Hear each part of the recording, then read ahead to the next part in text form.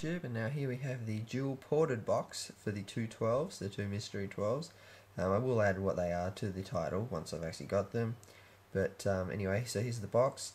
So it's going to be 5 cubic feet, pretty much on the right on the dot, 5 cubes, and after we take away the ports, it'll be exactly 4 cubes, so 2 cubes per sub.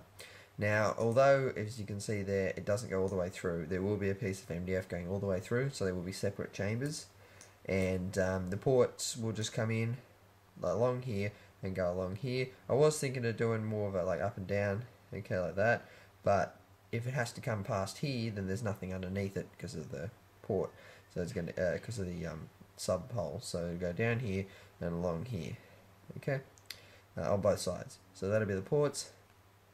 Big ports, I think they're 2 inches by 15 inches, so decent sized ports for 2 subs.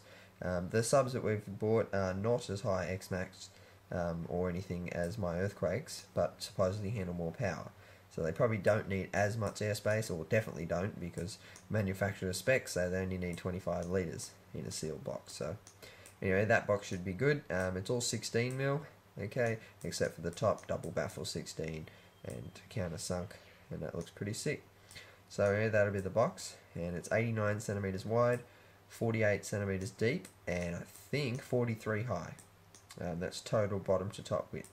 So anyway, that'll be the box, and that should sound pretty good. It's a little bit bigger than I had. I think it's 100. This is 147 liters instead of 140.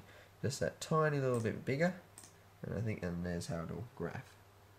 Pretty much the same as it did yesterday, because I've only changed it by a few liters. So anyway, stay tuned, and we'll be building the sealed one today, okay, and hopefully finish it today. Maybe not finish it Thursday, but the sealed one will be finished soon, and then this one might take a little bit longer, but I'll do a really good job on this one, like I did with my quad earthquake box.